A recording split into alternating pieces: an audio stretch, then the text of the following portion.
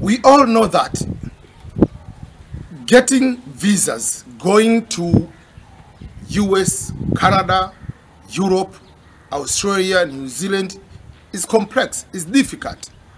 Many people are getting denied the visas. But when we talk about the level of difficulties, we all agree that the US visa is the most difficult visa to get than most of the other countries' visa. In this case, I want to give the big difference between how difficult the US visa is compared to the visas to go to Europe.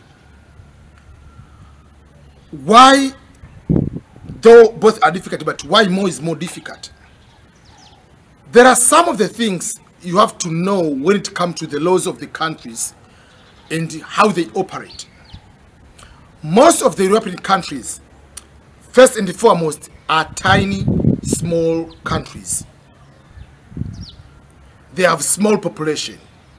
You go to a country like Norway, population, I don't know, 4, 5, 6 million.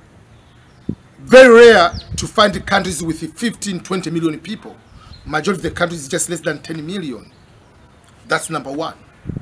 Number two is most of the countries in Europe have a law which allows the officers, the police officers, the officers in that particular country, they can stop you at any point they want.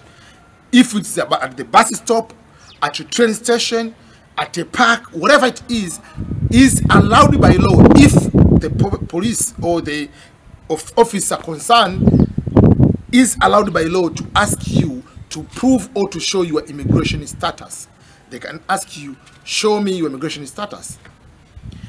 That means you can be given the visa to go to that particular country, but they know for sure we can catch you most of the time if you want to, because unless otherwise you hide, very, very hiding. But majority of the case, wherever you go, they are able to stop you at any point and ask you a question and show them the documentation you have to prove your immigration status. That is very unlikely. That is quite opposite of the United States. It is very huge country. Just combination of 50 states. States like California with over 50 million people. Population of California is bigger or is higher than the population of Canada. Population of Missouri, which is a small state, is just higher than the population of Norway. So for that particular case, it is difficult if someone comes to America and to be able to be found easily. That's number one.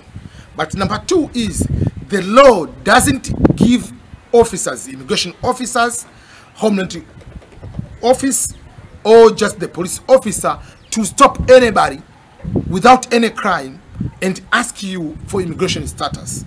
I remember at one point the state of Arizona wanted to pass a law where the police would be allowed to stop a person and ask immigration question.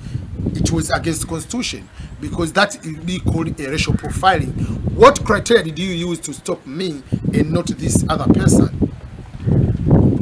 So for that particular case, the US police is not allowed to stop you. If you commit a crime while they are reviewing, yes, at that particular point, if you're in the police, they can ask you those questions.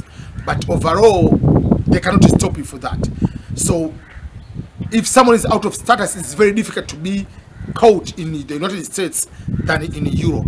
So for that particular case, the US embassy is standing there as the first block, as the first line of defense to make sure that people who are coming here are likely to go back to their home country.